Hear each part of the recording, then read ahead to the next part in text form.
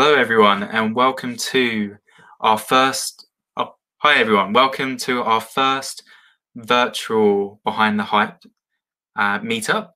Some of you may have already come to a previous Behind the Hype, so I'll give or some of you may be new, so I'll give you a bit of background.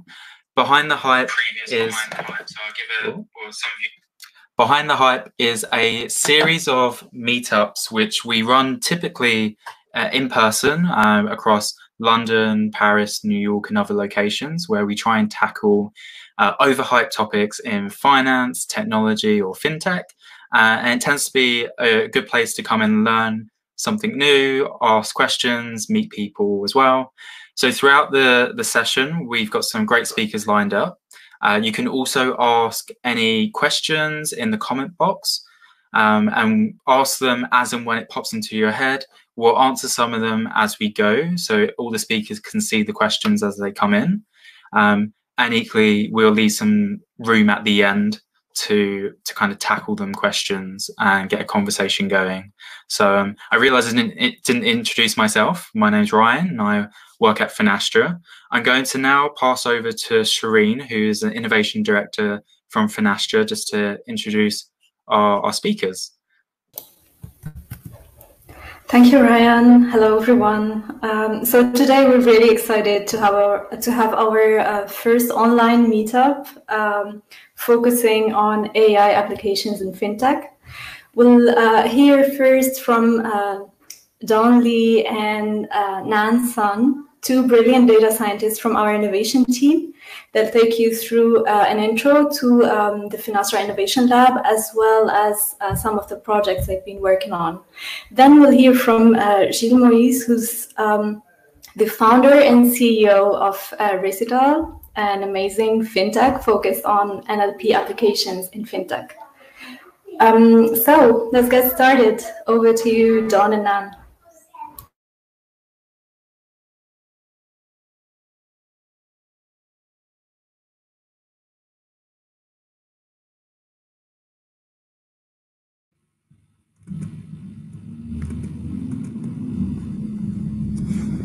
Hello, everyone. How's everyone's doing? We're Don and data scientists from our Finastra Innovation Lab, and we're so excited to be here.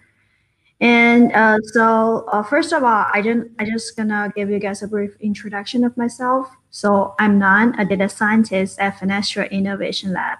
I joined Finastra since last June, and I got my master's degree in information systems and operations management from University of Florida, and I got my bachelor's degree back in China. And even though I was a business intelligence advisor after I graduated from school, and I always wanted to be a data science, be in the data science world, I really enjoyed working here at Finastra, and with a lot of opportunities and projects and great peoples and teammates that I can learn a lot from. Hey everyone, this is Don. I'm also a data scientist here at Finastra Innovation Lab. I got my bachelor's degree in math and master's degree in statistics, both from Georgia Tech here in Atlanta. So I joined Finastra back in November last year. And being part of the Innovation Lab really gives me many opportunities to experiment with new technologies and some fun machine learning things, which makes our work really exciting.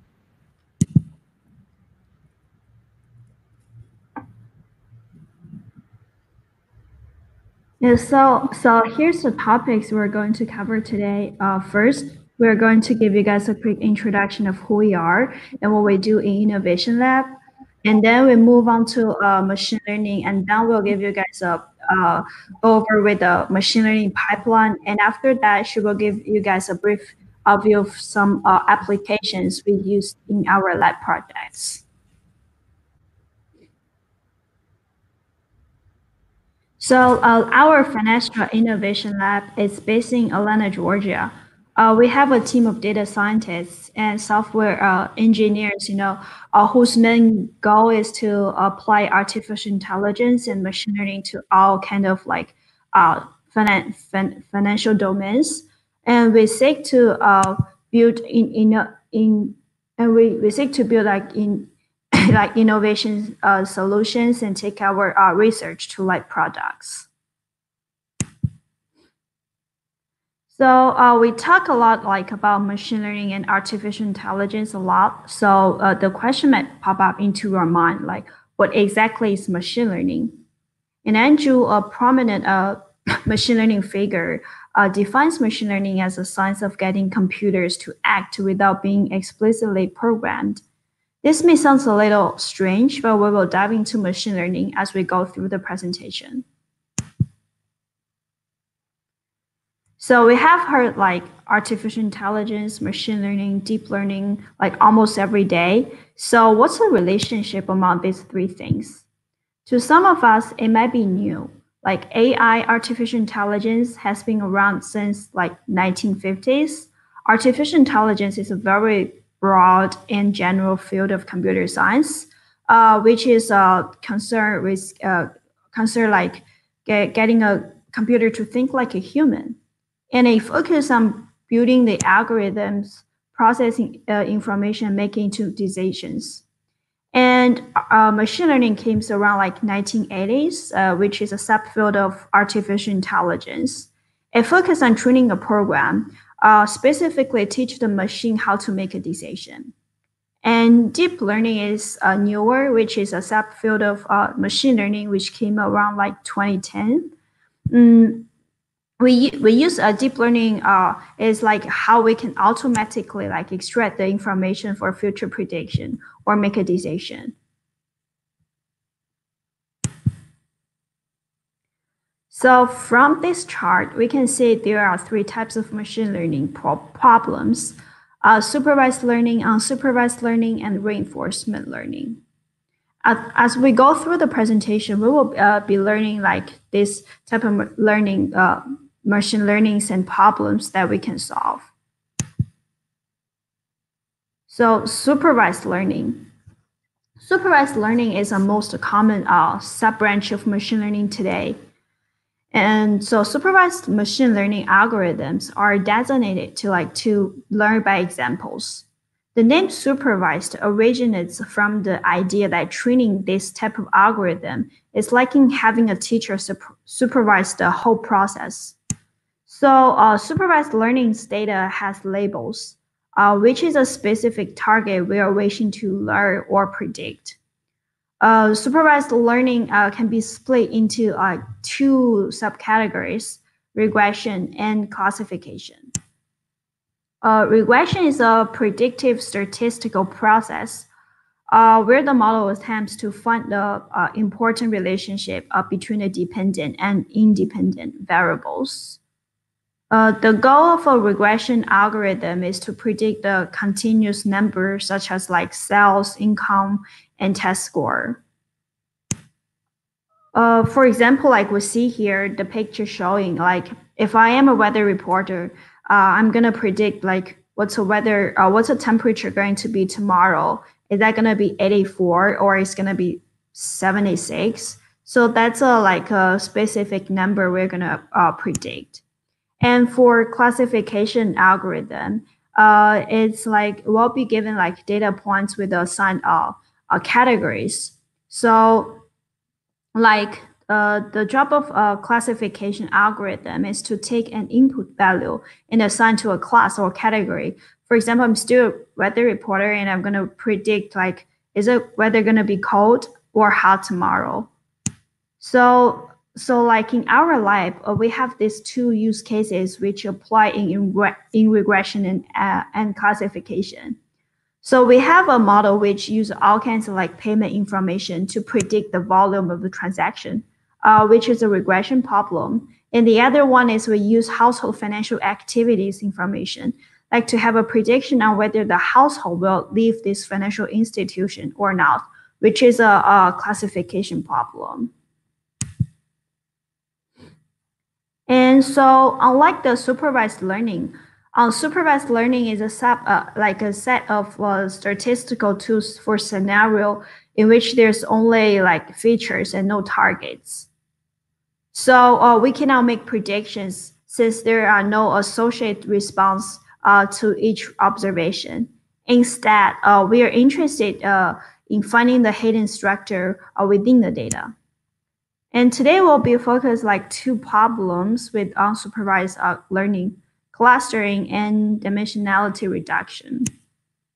Clustering refers to a broad set of techniques for finding subgroups or clusters in a data set. This helps us partition observations into distinct groups so that each group contains observations that are similar to each other. For example, in this chart, we have tons of food here, and a clustering model grouped them into pizzas and tacos, no matter what color or topping on the pizza or taco. In our lab, we use this clustering model to group a household in retail banks into segmentations, and we believe within each group, this household have similar financial activities or other similarities. And for dimensionality reduction is where we try to reduce the dimensionality of the data. For example, we have a data with 50 columns, but that is too much for us to build a certain model. So we want to represent it with 10 columns. One of the use cases in our lab projects is when we're trying to build a loan approval prediction model for mortgage bar. And we have too much information in the data. We use this dimensionality reduction method, represent all the columns or information into fewer columns. And then so here's a demo of our lab projects, which is called Fusion Analytic International. In our lab, we use couple machine learning use cases and apply to this dashboard. Welcome to the Fusion Analytics International dashboard.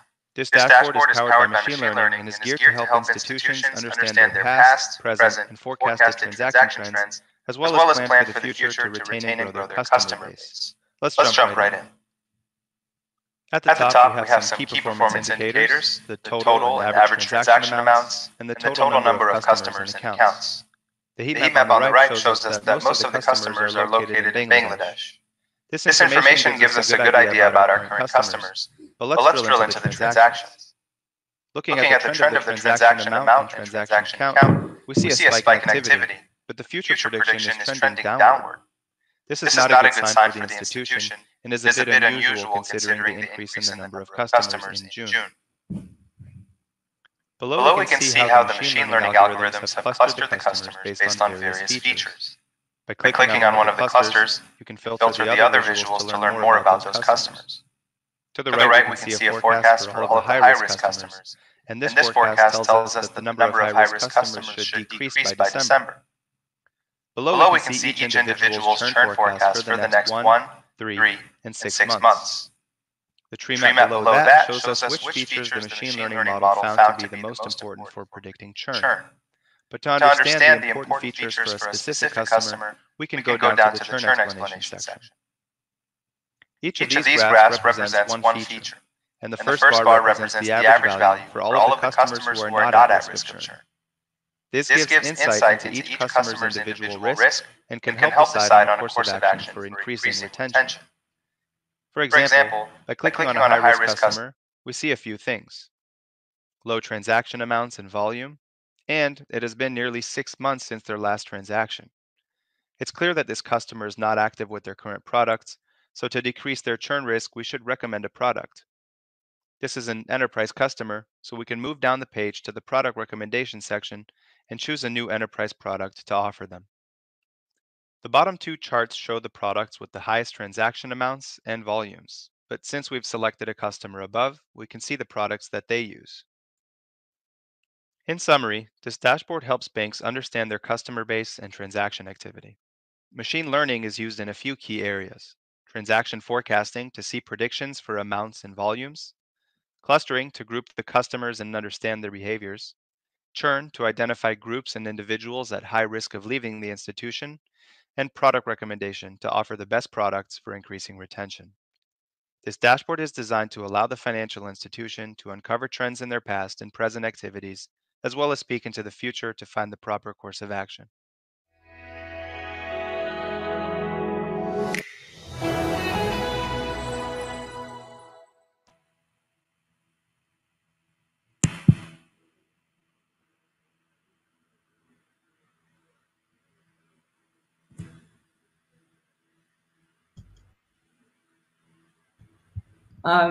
Yeah, so now that everyone has some understanding of what machine learning is and the type of machine learning problems we can solve, let's get into the actual machine learning pipeline and some basic machine learning principles. Can we go to the next slide, please? Thank you. A machine learning pipeline enables us to automate machine learning workflows. It gives us control over the whole implementation and also some flexibility to make improvements on any step without changing the rest of the system. So on the screen, you can see the diagram, which is a general machine learning pipeline. We start our process at data ingestion. So the data source could either be a database or a set of files, such as CSV or JSON files. And then after we retrieve the data, we go into the next step, which consists of pre-processing, feature extraction, and feature selection. So raw data is almost always dirty. And then at pre-processing, we can clean the data, handle all the different data types and missing values. And then at feature extraction, we generate features which are just descriptive characteristics around the data. We do that by reformatting, combining, and transforming all the data so that it's suitable for the machine learning algorithm we're going to use later on. And then at feature selection, we pick the most useful features for the model. We do that by removing all the redundant or irrelevant features. So after the features are ready, we split the data into test data set and training data sets. And then we train our model based on the training data and test our model on the testing data set against a set of performance metrics. And then we can tune the model by changing its parameters and evaluate the corresponding performance metrics. So the model tuning, the model training, testing, and tuning portions are an iterative cycle. So we repeat this process until we get the desired performance. And then we can deploy the model and monitor it.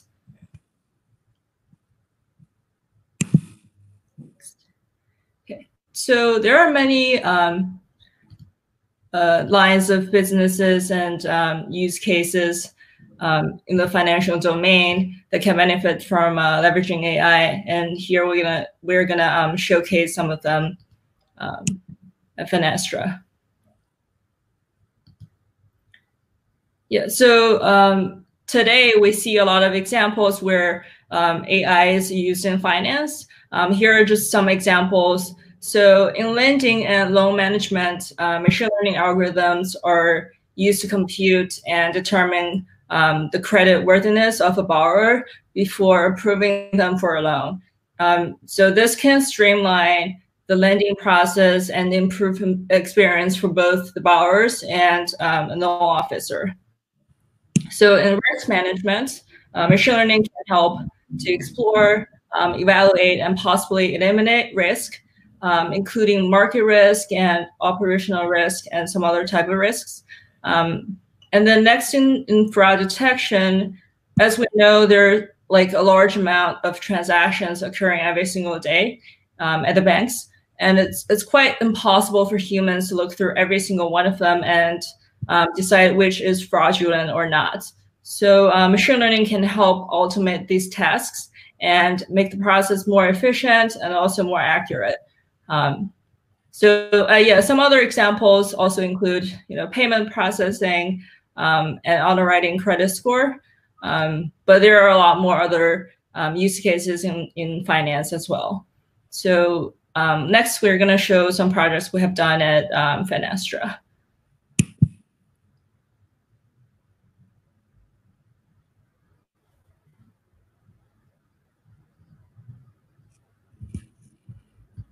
So at the Innovation Lab, we focused on real-time analytics, optimization, and actionable insights. Here are some of the cool projects we have worked on. With the mortgage bot insight on the first row, the second one, we use lending data to predict if the loan will be approved or not before the loan officer processes the loan. which helps to automate the loan approving process and save the bank a lot of time. And then in Retail International, we're building financial product recommendation for customers. And then in TCM, we have used neural networks in detecting trade anomalies. So at our innovation lab, as you can see, we have built all types of models across many lines of businesses, all leveraging machine learning. So that's all for our presentation. Hopefully this is useful for you guys, and please feel free to reach out to any of us if you have questions.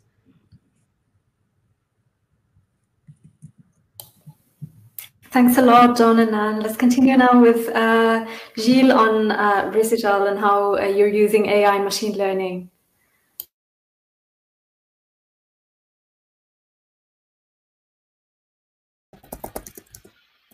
Okay, great. Hi, everyone. So I'm just going to share my screen. There you are. Okay, right. Okay.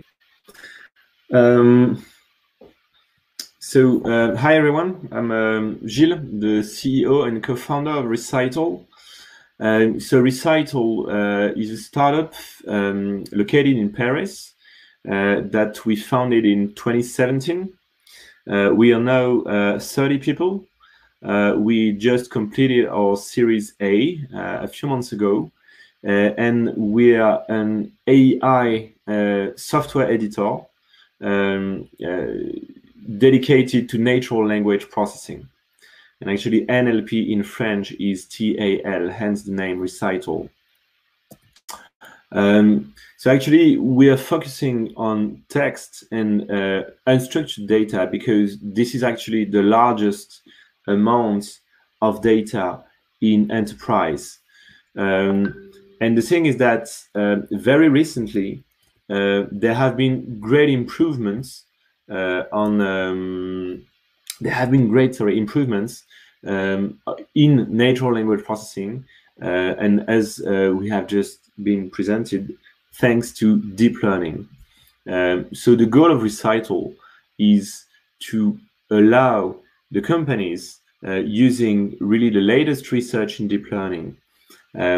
Actually, among the 30 people in the company, 6 of us have PhDs in computer science, in NLP more specifically, and we're working with Stuart Russell, who is AI professor at UC Berkeley, and with Antoine Borde, who is the head of research at Facebook in Europe.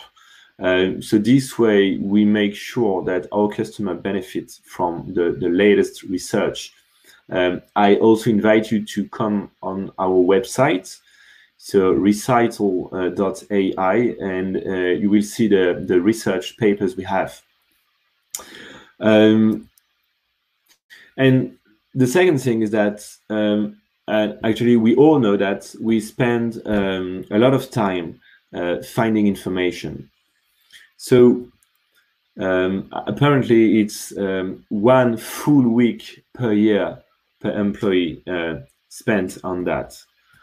So we developed a product which is called Genius.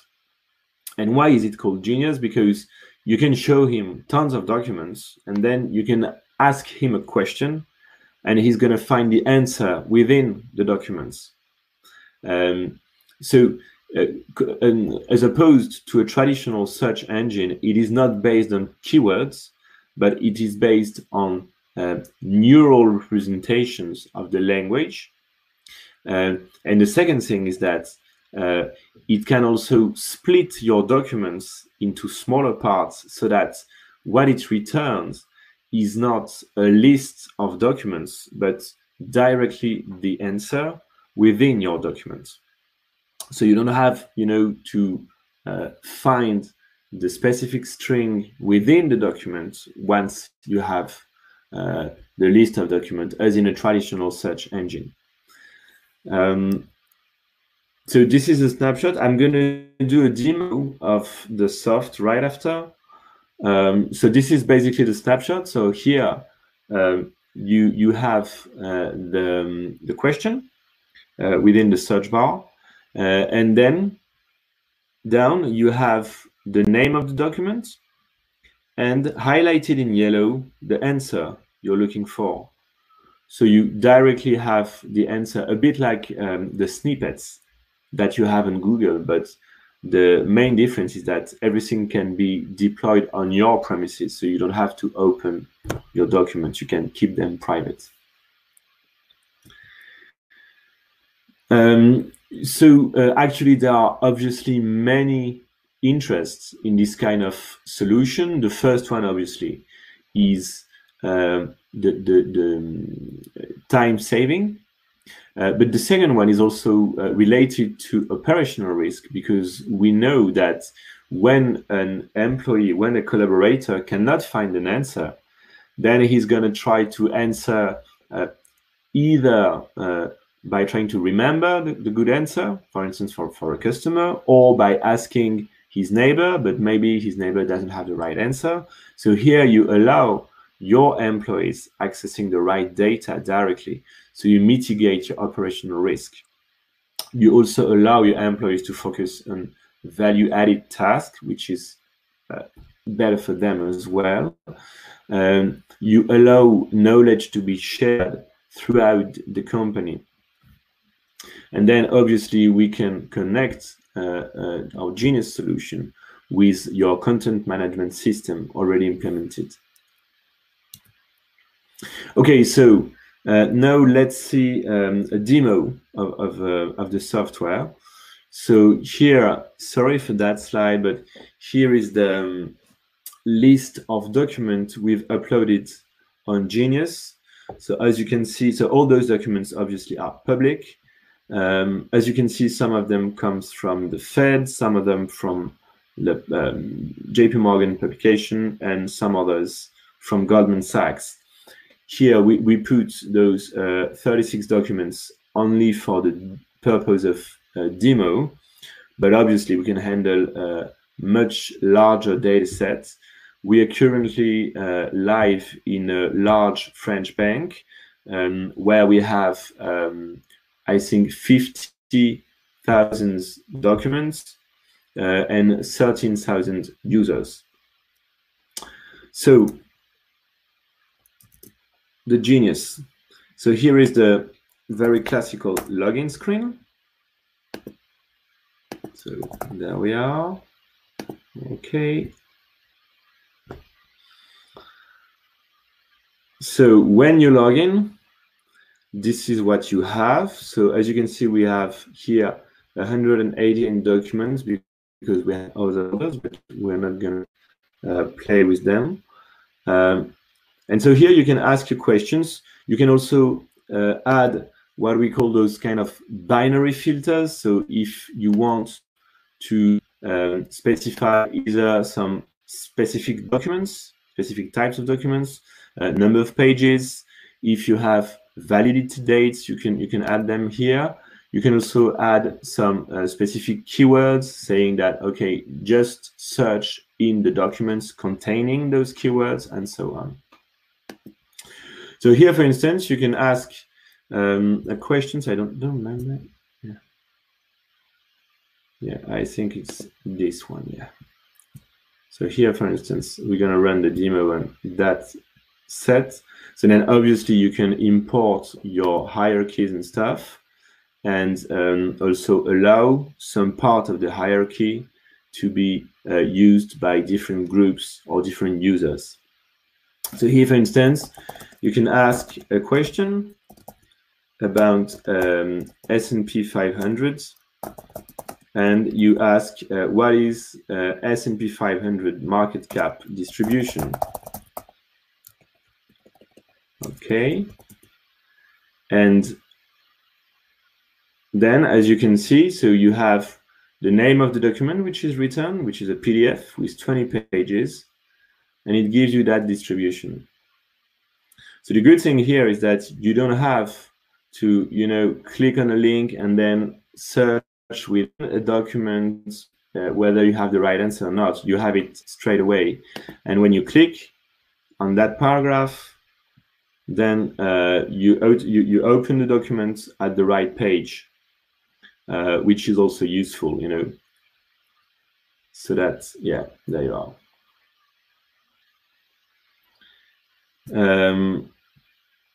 So as I just said before, we're using not only keyword-based representation for the language, but also neural representation of the language. So it allows us to be robust to different ways of asking the same questions. For instance, here, if you ask S&P 500 market cap, then you have the same answer. And this is one of the main advantages of the product, because if you have 10 ways of asking the same question and finding the same answer, then you spend 10 tests in such information. And this really is something very, very important for this kind of solution. Then you can ask, you know, different questions. Yeah, the important thing with the other example is that you can ask either questions or keyword-based queries, and it is able to understand both. So, for instance, you can ask what is the strategy to mitigate currency shocks.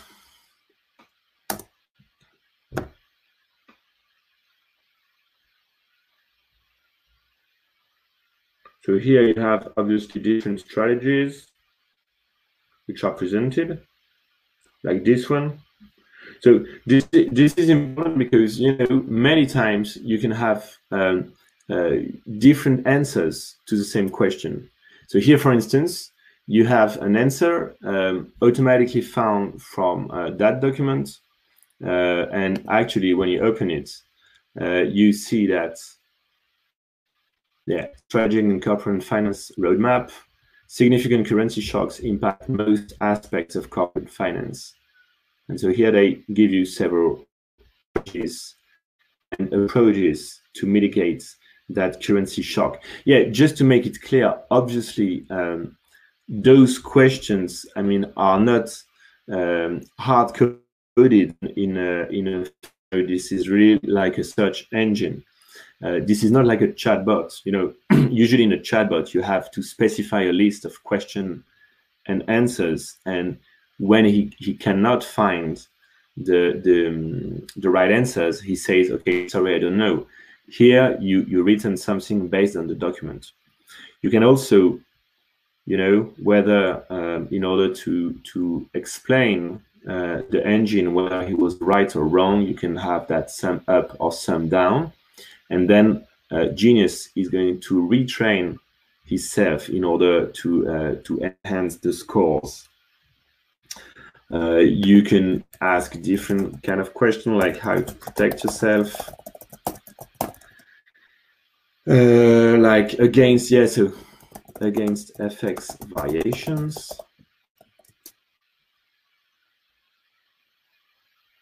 Yeah, and here again it says, okay, you can do that product to say, but adjusting pricing. So yeah, this is for the Genius demo. Don't hesitate, obviously, to either to interrupt or, you know, just to ask if you have any questions. I'm looking at the comments, and no, that's fine for the moment. But then obviously don't hesitate. So this is Genius. The good thing is that you can actually go into your document part, and then, you know, add or remove documents. So all those documents are public, obviously. And then once you have added all your documents, you just have to say index, and then all your documents are taken into account. So if actually you're interested in our solution, please don't hesitate to get in touch with me. So I think you've got my email in the chat, or otherwise in the ReciTAL.ai website, you can find a contact form, because we can obviously open an access so that you put your documents, you index, and you can start playing with it. Okay, so this is genius, let's say in the search use case. But what is very interesting also with that kind of technology is that since you don't return a whole document, but a small paragraph within the document, then you can perform information extraction. And actually, that's what we did on the LIBOR use case.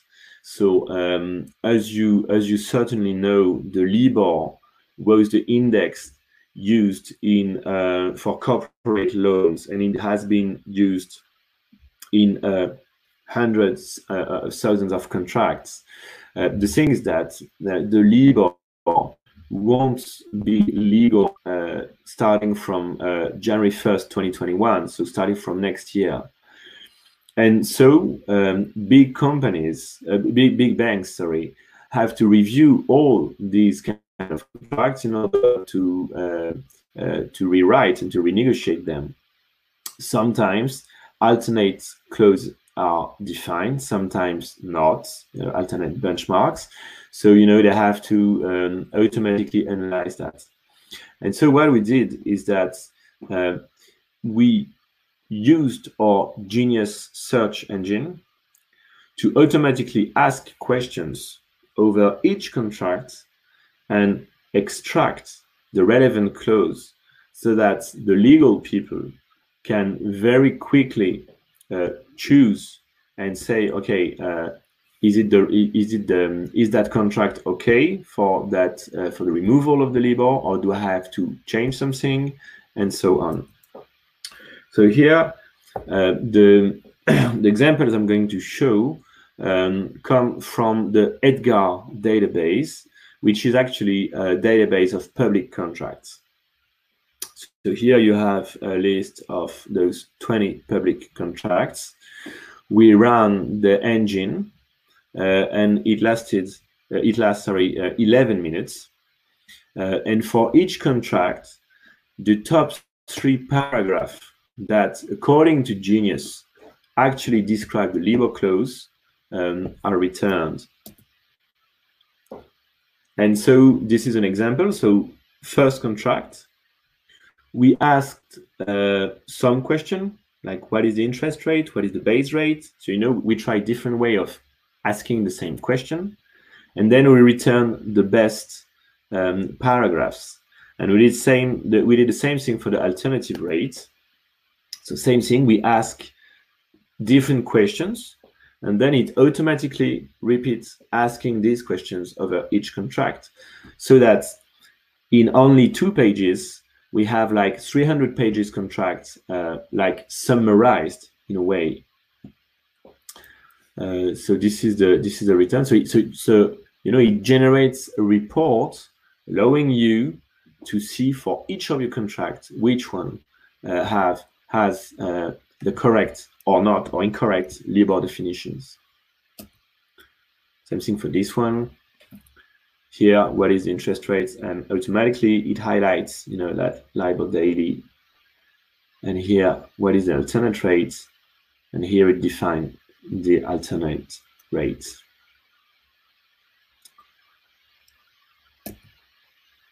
Yeah, same thing here.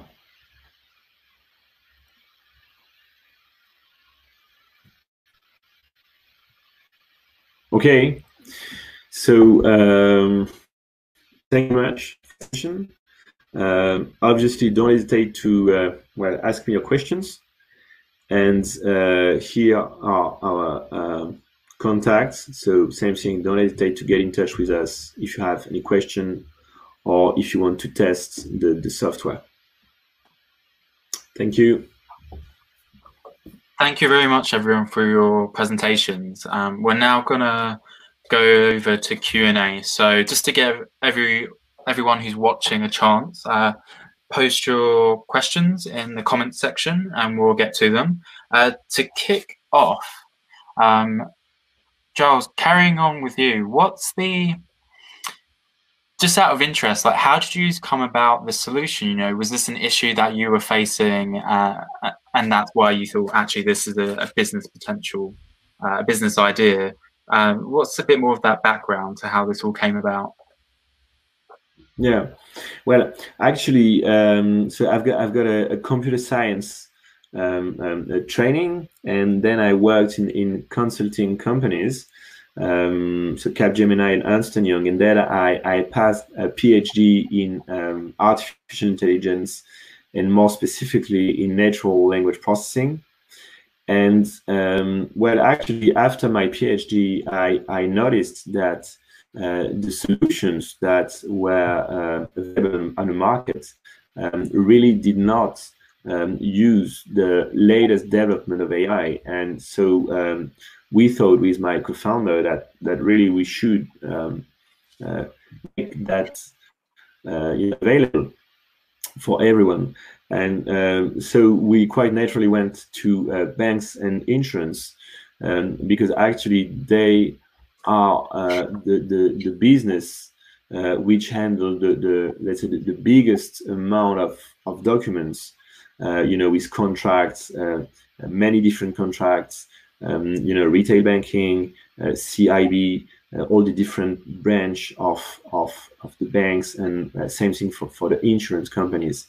And so that's what we did. And during the 3 first years, we were self-funded. We were profitable from day one because we thought that being profitable is certainly the best way of making sure that your product interests people, since you can sell it. And then so we just closed our Series A at the beginning of the year, so as to grow bigger.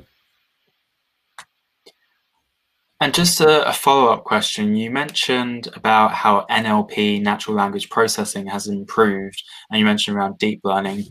What have been what's enabled that improvement? Has something happened in the market? Has there been, open source tool that you've used? What's caused that improvement? Yeah, actually, what really improved NLP, thanks to deep learning, is what we call self-supervised learning. The thing is that, as it was very well explained before, deep learning really became famous from 2010, but with images. And with text, we didn't really have the right approach, to understand textual data. And from 2017, we started using self-supervision. So self-supervision is actually a way of allowing the machine to learn by itself, thanks to the huge amount of text which is available on the web. And so how does it work? So there is a famous model which has been released by Google in 2018, which is called BERT. And to train that model, what you do is that you take the whole Wikipedia in 104 languages, and you split the whole Wikipedia into separate paragraphs. And then you show a paragraph to your neural network. You just hide like 3 words within the paragraph, and you ask the model to predict them. And then you go to the next paragraph. And when you do that over the whole Wikipedia in 104 languages, at the end, the neural network, so the model, has learned that, for instance, car and vehicle are synonyms, that car, coche, and voiture, so across languages, mean the same thing, and also that a word, depending on its context, will have different meaning. And the great thing about that is it is totally unsupervised. So you just have, to let your algorithm run, ingest tons of data, and then at the end, it can it allows you this kind of very powerful representation of the language. And that's really what on that kind of bricks that we built our solution. Cool, thank you. Dawn and Nan, financial services is massive. There's loads of different areas. You spoke about how you're using AI in lending, risk management, fraud, payments, underwriting. Just personally, what you've seen from your experience, what area is exciting you most about the application of AI? Is it payments? Is it fraud detection? Is it lending?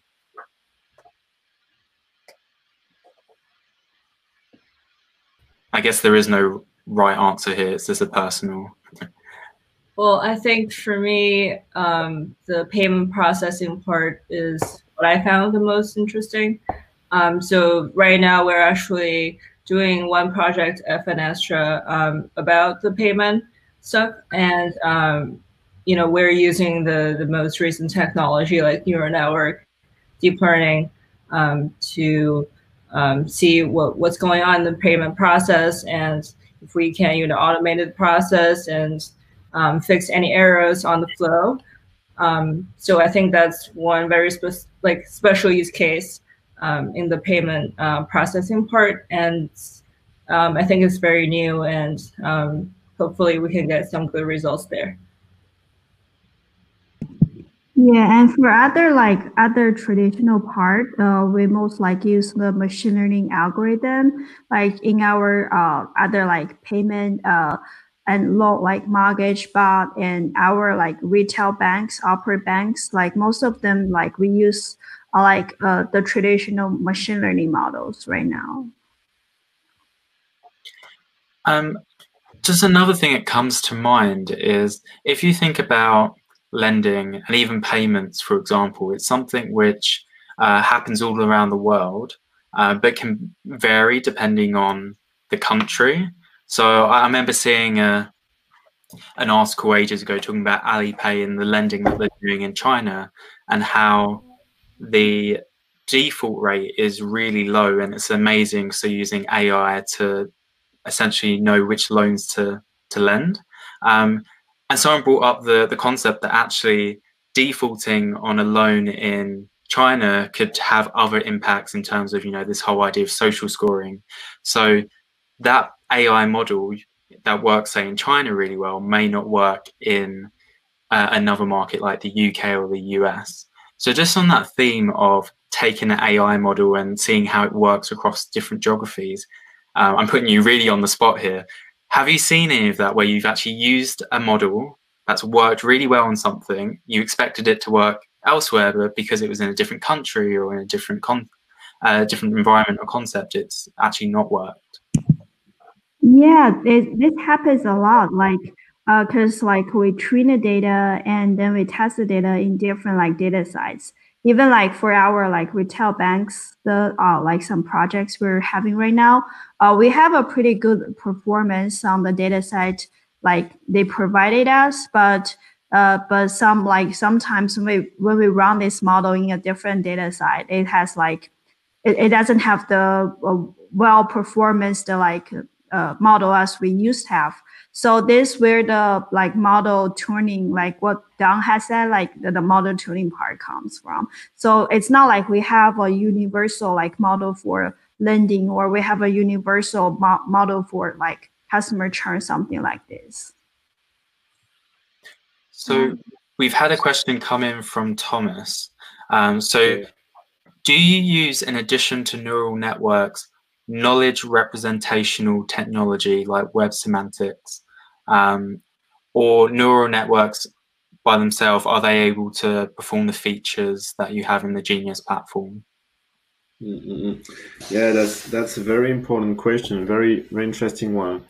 Actually, we decided not to use these kind of technologies, mainly because it requires to be maintained by knowledge experts.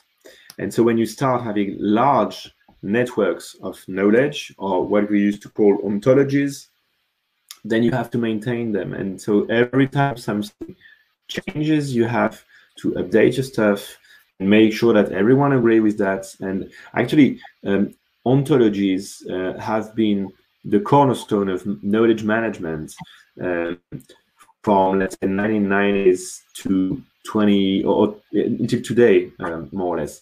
And the thing is that it doesn't scale really, because every time you have to discuss with knowledge expert whether you would put that new concept or that new data or that new information here or here, and how do you relate that to all the existing knowledge you already have. Nonetheless, and as you just said, Nan, we can't have a universal model that can do everything. So we store specific knowledge in several ways. First, our genius reads all the customer's documents. So based on that, he builds its own internal knowledge base. And second, we that's what I've shown. That's what you had the sum up or sum down button.